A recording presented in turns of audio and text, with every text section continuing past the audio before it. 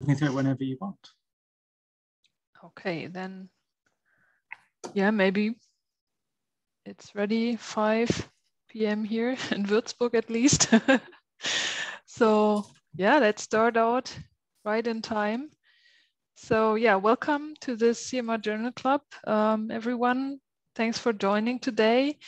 I think we have two very interesting and clinically highly relevant papers today, which both focus on the security aspects of cardiac MR and who cover smaller different aspects. One is covering the leads of ICDs and pacemakers, and the other one epicardial leads. So quite some differences, but both very interesting. And for clinical day-to-day work, something we encounter quite often as a problem. So might be very interesting. So Anish Bhuva joined us from London. Welcome, and he will start out with the first paper, which is presented already. So maybe I don't have to repeat the title. The floor is yours. Thank you very much, Bettina, and thank you very much for the invitation. It's really nice to be able to talk about this paper, which was a lot of hard work. I'd say about 5 years hard work from a really big team of us to get this together. So I'll go through the paper. I've planned it about for 5-10 minutes, Bettina, but please point me in the right direction, and then we can take questions afterwards. So we titled this work in a proactive sense. So we provided our interpretation, and rather than saying evidence of risk, we thought the evidence supported MR conditional labeling of all pacemaker and defibrillator leads in patients with cardiac implantable electronic devices. And the inspiration for this really was that whilst we know it's technically possible to perform MR for patients who have MR conditional, or at least as they're now called in the UK, MR unlabeled devices rather than non-MR conditional or other terminology. So those devices and combinations that haven't been tested in an MR environment, it's still really hard to do. So if you have a patient who has a fully MR conditional system, the logistical hurdles to accessing MRI, whether it's for the heart or other parts of the body, is really a lot higher if that device hasn't been tested. And I think since 2008, when MR conditional devices have been around, since the large New England Journal studies in 2017, 2018, and subsequent changes to funding arrangements, at least in the US, I think there's a shift now to performing more MR in an off-label fashion. But what that leads to is one, the logistics of it, two, having the clinical governance. If you've got a system which hasn't been tested in an MR environment, but there's a high clinical gain, the patient needs a cancer or stroke diagnosis. Before we embarked on this work, at least from the data for about 2,000-3,000 scans, I think the Shah et al. Meta-analysis in heart rhythm summarized a lot of it very nicely, suggested that most of the clinical safety endpoints were related to the generator rather than the leads. And the MR conditional design of leads from 2008, the manufacturers put in a lot of effort to change their lead design to make it more MR conditional with different structures of the conducting filaments and insulation. That had a knock-on effect on safety in part, and of course now leads are being retrospectively labelled as MR conditional. So all of that came together to suggest that actually the leads weren't the issue. And at least in our population here in the UK, we see it fairly regularly, where you've got a generator which is from one manufacturer, the leads are from another, for many reasons why that would be the case. And so our aim for this paper was to look at the evidence for any signal of increased risk in patients who've got MR conditional leads versus leads which are not MR conditional. And for MR, not MR conditional, I guess now I use the term MR unlabeled, partly because that's what is recommended in the UK, but I'll try and be consistent through that. But people use other terms such as MR non-conditional, MR conditional at the same time. And so this is really hard to do because it meant looking through each device and classifying whether each component had previously received MR conditional labeling or not. But of course, that's, remember, system specific and component specific. And so we had to look at this in a number of ways to really try and be confident with our interpretation. And so we initially started by looking at data from our own centre here in London. So that's Bart's Heart Centre, the Royal Brompton Hospital, which is on the other side of London. And both of these are large centres that perform probably about 400 scans for people with pacemakers and defibrillators every year. And then we combined this with a centre in the United States run by Harold Litt and University of Pennsylvania, who've been doing thousands of these scans far before we'd really started any tangible service here, and they've mentored us over the few years as we've grown as well. And so we combined the data from our clinical scans. So all the scans were performed for clinical indications across these 3 sites. And we looked at the data for MR conditional devices and those devices which were MR unlabeled. At least the data in the UK was prospectively assembled. So we created almost a registry from the studies and monitored and recorded lead parameters as we went along. And the data from America was only for non-MR conditional devices, largely because that's the nature of the funding system. And we looked at about, that data was collected retrospectively. But we were able to do this partly because our protocols were very similar. Our scanners were very similar. And so that meant there wasn't much bias between the scans, regardless of the body type and the type of device that was coming through whichever of the site. And so the protocol we followed is, I think it's reasonable to say it's fairly similar to published guidelines. But I do want to highlight one aspect that I think we'll see more and more of, which is the identification of high-risk scenarios before scanning. And by high-risk scenarios, I'm referring to all MR unlabeled devices, but the high-risk scenarios were regarded as fractured leads, epicardial leads, abandoned leads, or devices such as at the ERI. And there had to be an obvious benefit-risk discussion, a clear indication that it would potentially change clinical management. There's no other imaging modality for these scans. And so the patients were all consented prior to undergoing MRI.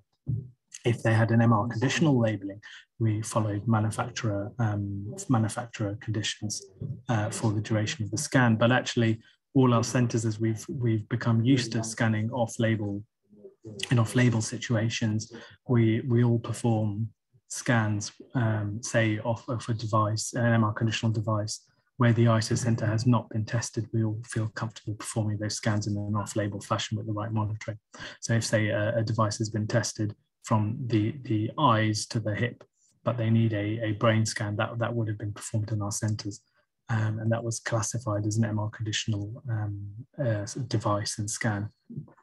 Standard safety procedures during the scan, which I won't go into, and all devices were interrogated afterwards, and the follow-up was arranged as per the institution, and usually this was about 1 to 2 months follow-up in the device clinic. But of course, if there were significant changes in lead parameters, these were monitored earlier, depending on the clinician discretion.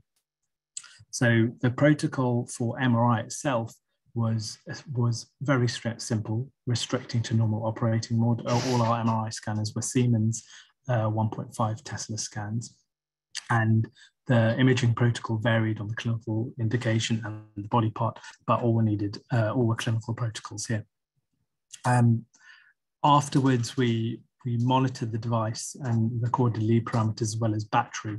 And I think the important thing there is that one has to accept that there are fluctuations in lead parameters even when you measure them day to day.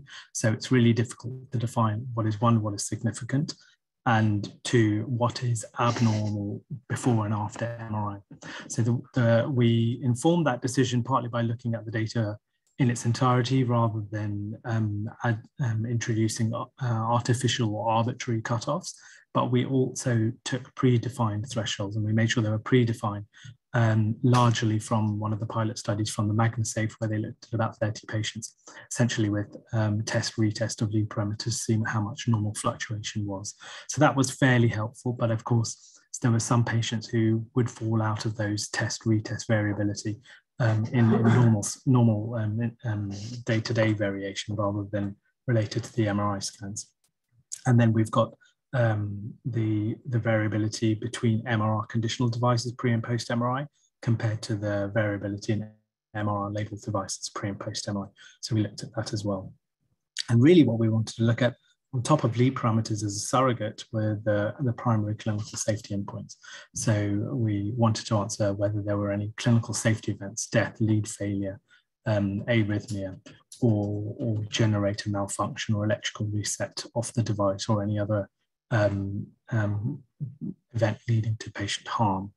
And so we monitored for all of those, and we did that until the point of follow-up. So again, for about 2-3 months afterwards. And as I've said before, the hard bit really was that we labeled each individual device component for all our patients as MR conditional or not. So it wasn't this, it was partly the system in its entirety, but also looking at each component. And that allowed us to answer the question whether the actual labeling itself of leads added incremental risk, or at least detectable risk within this registry setting. So from the 3 centres, there were about 1,100 MRI scans performed. Because of the nature, all our centres are large cardiac centres, about 40% were cardiac MRI scans. And I think consistent with clinical experience and other registry data, a number of patients had repeat scans. So I think we had up to about 20 to 30 MRI scans on an individual patient as part of this cohort. I think we were pretty good, considering this is mostly clinical data, that we didn't record, lead parameters weren't recorded in 99 examinations, but there were no significant changes within all of those. I'll go to the baseline table now. So you've got, we stratified by MR conditional system. Remember, we're looking at lead conditionality, but this is the baseline table split by system. And the reason lead conditionality is important, because in your non-MR conditional systems, you will have some MR conditional leads and pulse generators. So about 20% had an MR conditional pulse generator in the non-MR conditional systems. Unsurprisingly, patients who had MR unlabeled systems were older. They had leads which were older, and their devices were slightly different. So more likely to be defibrillators rather than pacemakers. The type of scans also varied. There were more spines and MR heads in the MR label group. I think that partly represents the threshold to scan. Again, as I've said, it's for cancer and strokes where there's a higher clinical need, so they found their way to the MRI scanner in those patients, rather than for the MR conditional systems where these are more likely to be referred for the standard clinical indications. We've also split the lead characteristics by MR conditional labeling as well, which you can find out at the bottom. And the one thing I wanted to highlight here was that there were a number of patients in the MR label group who had leads that were greater than 10 years old. So that, which is quite a lot. And that, the reason for mentioning that is because there's a number of in vitro studies that have suggested the older lead designs have increased heating in an MR environment. But of course, the in vitro studies have MR experiments that are really pushing to try and heat the leads, not really comparable to scans performed in the clinical environment, generally speaking. So what did we find? We found, I'll start with the clinical safety events. So no deaths or lead failures, no complete or partial electrical resets, and there were no inappropriate defibrillator therapies or inhibition of pacing. So that was very reassuring. There were 2 safety events, I think, that are worth mentioning. They're both in patients with non-MR conditional devices. So one patient had a dual chamber ICD and had a known advisory to that generator and to the battery. And a week after the MRI scan, there was a fault code because the battery estimate was felt to be inaccurate. It's a known fault for that generator, so it was unclear whether it was related to MRI, but we did class it as such. A second patient who had a completely inactive system. So this is a device which was implanted in 1999. So about almost 20 years old by the time they got to the MRI scanner. They required an MRI off, I believe, off a limb. And the device is redundant and inactive.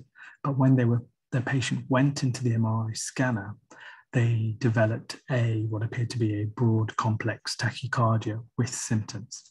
And this resolved as soon as the patient was removed from the MR environment. Bearing in mind, again, this was prior to any sequences actually running for that scan. So because it was quite unusual and the scan was felt to have a strong clinical indication, the scan was reattempted, but actually with a similar sequence. And so at that point, we abandoned the scan. For patients with MR. Sorry, Anish. Sorry to interrupt you. Maybe you can wrap up a bit so that we have still some time left for discussion because we are already over the 15 minutes. Thanks, Nadine. Sorry about that. So I'll go to the graphs because I think they tell the story well.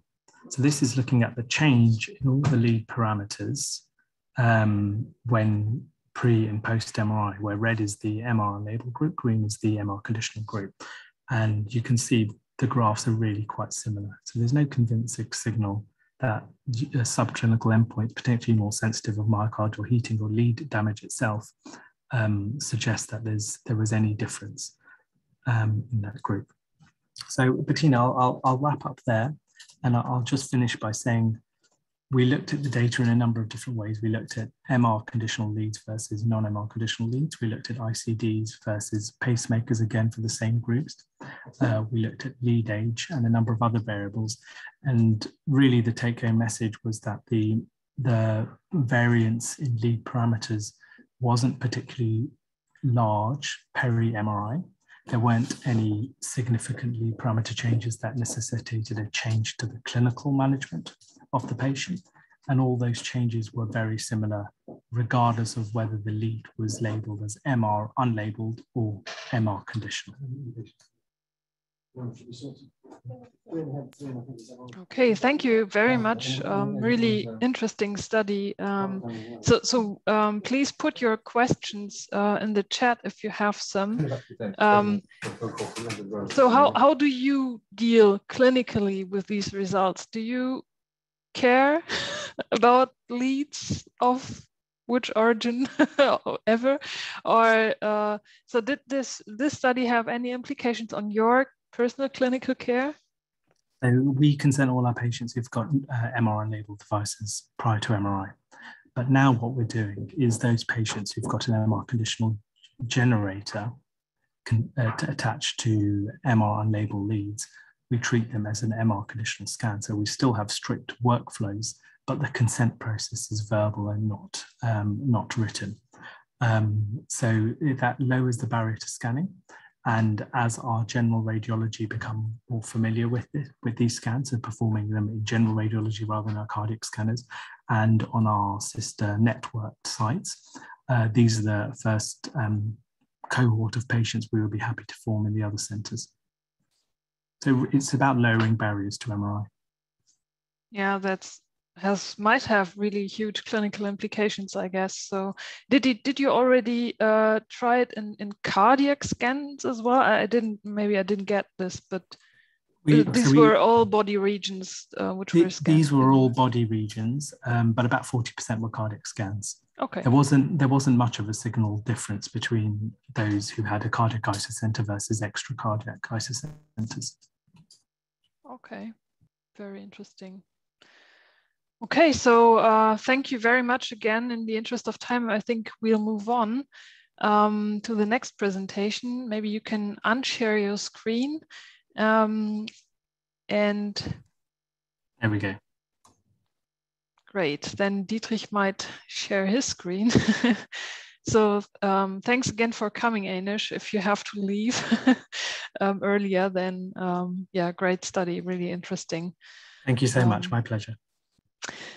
Yeah, so the next paper will be presented by Dietrich Beitzke, who is from Vienna. And this covers another type of leads, I'd say, namely retained epicardial pacing wires, which are leftovers after heart transplantation. So thanks for joining, Dietrich, and the stage is yours. So thank you very much for the invitation. Can you see my screen? Does it work? Yes, perfect. Perfect. Okay. So actually, we never wanted to do this analysis. We sort of were forced by the surgeons to do this analysis. This is a subgroup analysis, one ongoing cohort study. And as the Department of Cardiac Surgery suddenly decided to leave the epicardial pacemaker wires that are routinely inserted after operation in the patients, we had a problem with our ongoing study, and then we had to do this analysis in order to look at safety issues to move on with this cohort study. So these are my disclosures. So the background for this analysis was the patients after transplant, they do have often metallic remnants, either from assist devices, old pacemaker, ICD leads, and so on. And therefore, access to MR is generally hindered, and this population needs MR in the future follow-up. So the aim was to evaluate, as I said, it was not a planned study, to evaluate safety and image quality of these CMR scans that we did in the cohort study with these retained pacing wires. And it was an issue, and it's also an issue because all our children that undergo cardiac surgery also have these pacemaker wire remnants in there. So we wanted also to create further scientific evidence from this field. So that's how these pacemaker wires look like. These are temporary wires that are inserted by this needle, and that is the anchor body. And this anchor body is here located in most of the patients at the RV and at the right atrium. So these 2 times, and then these wires are just left in the epicardium. And they leave via a subcutaneous lead out to the outside monitor in order to pace the newly transplanted heart from rapid pacing and then down. And after 3 weeks, they are depending on the clinical situations, they are torn usually. Sometimes these wires are left in also in routine, because at the time point when they try to remove that, there is too much pressure on it, or there is a suture due to bleeding at the operation site. Therefore, they leave these wires in and they cut it at the subcutaneous level. So what are the potential interaction between these wires and an MR system? So of course, gradient and RF field, they might induce heating and voltage induction. And this is what we are afraid of, because this might cause arrhythmia. The static field with these forces and torque from the static field is not a relevant issue, because these wires are very thin and they are not ferromagnetic. So what was known before we started with this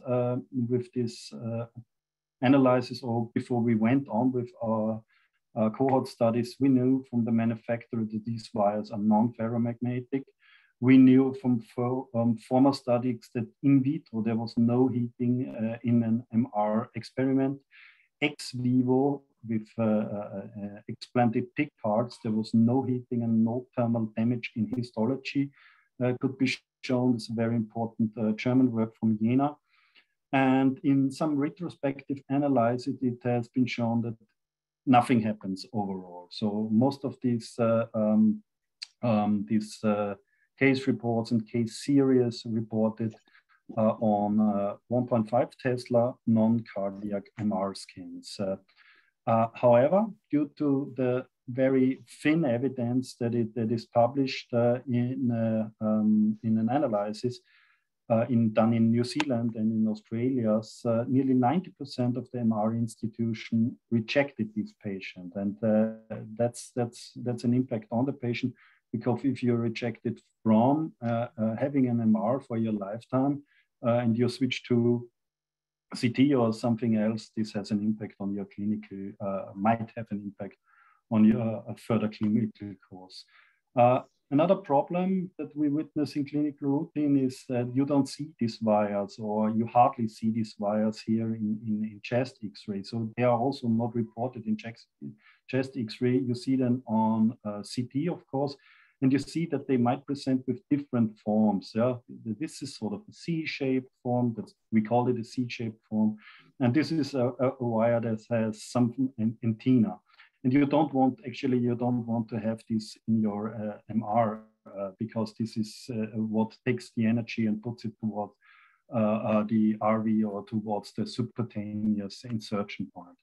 So as I already mentioned, study setting was a subgroup analysis of our ongoing study cohort of 100 patients.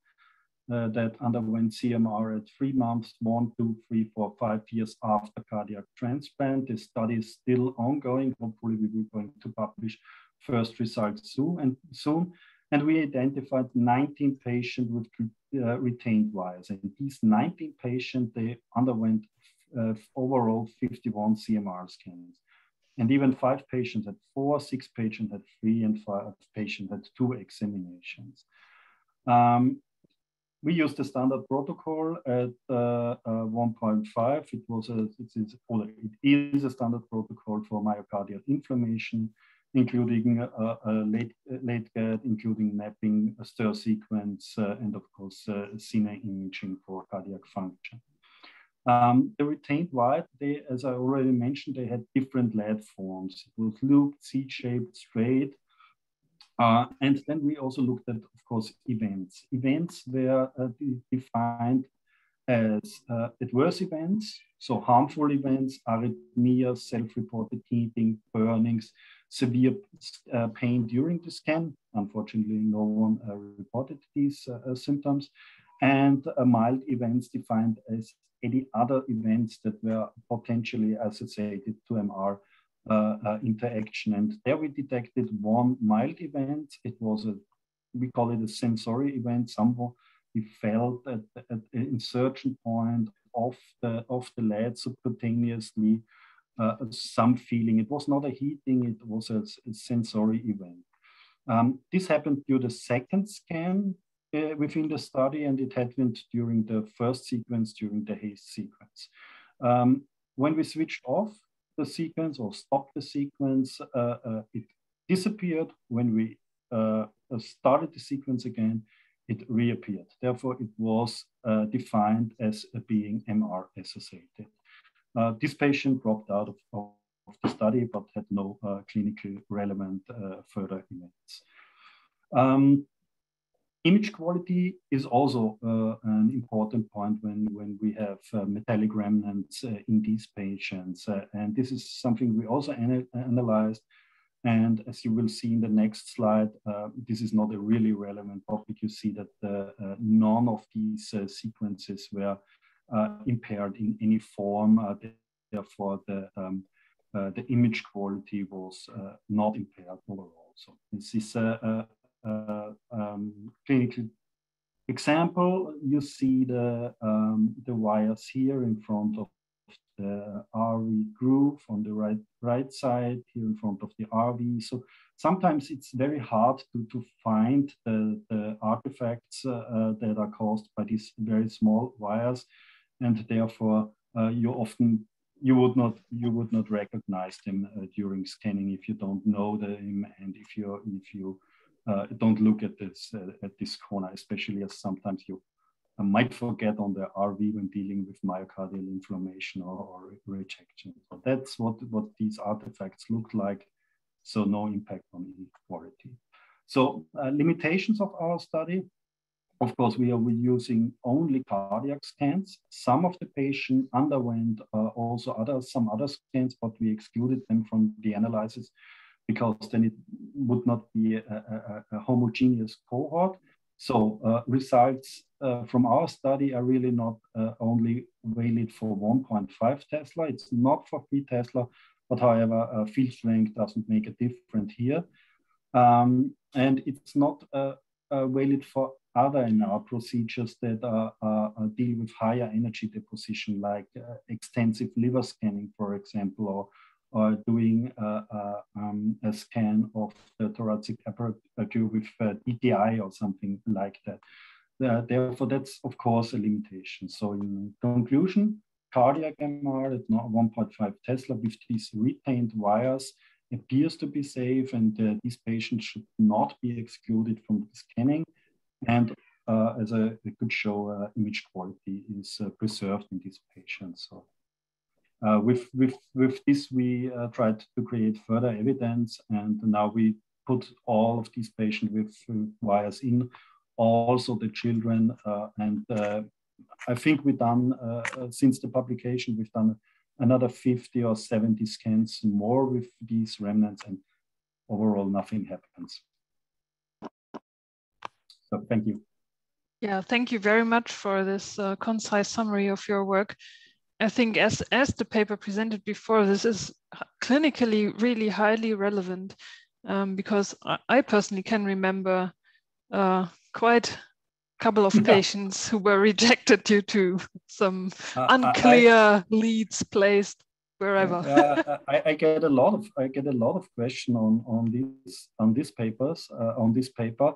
And also the company that produces the wire is very, very grateful for evidence. And they collect this evidence and they show this evidence to radiologists, especially radiologists that are afraid of metallic remnants. And there are a lot of my colleagues that are afraid of this. Yeah, I can imagine. So sometimes studies like this were not intended initially. No, we're going to show not. quite interesting results. Yeah, so any questions from the floor? So I didn't see any. Please put them in the chat if you have some.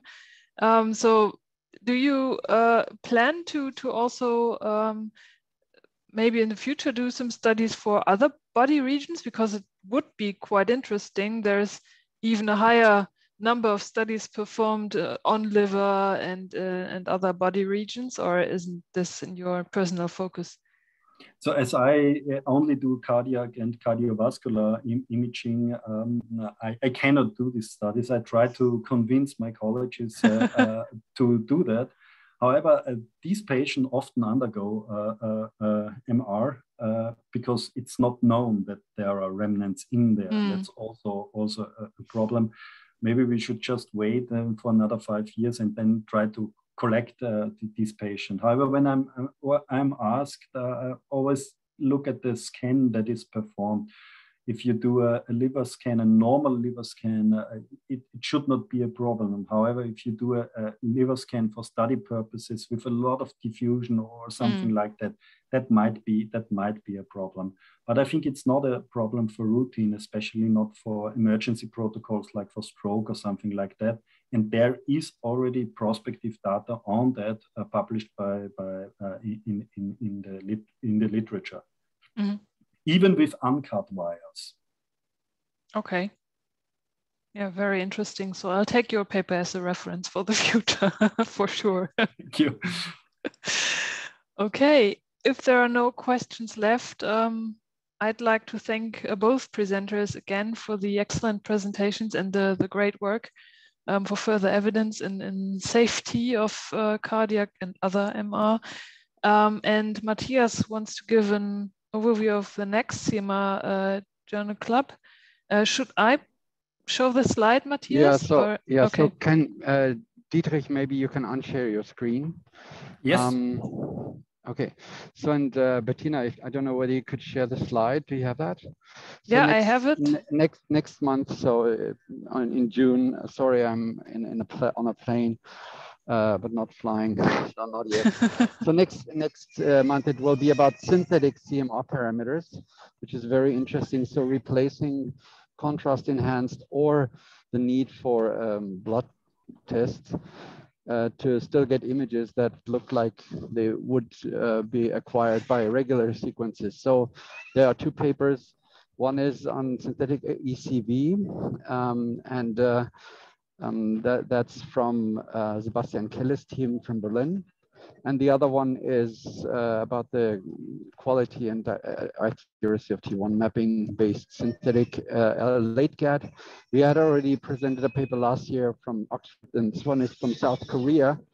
So very interesting new studies on using synthetic CMR parameters. So I hope to see you all on June 1st. Thanks, Bettina, back to you. Thank you, Matthias. Have a good flight. So I'm really looking forward to the next CMR Journal Club. These are very interesting papers, I think. So hope to see you all again. Have a nice evening and stay safe. Bye-bye.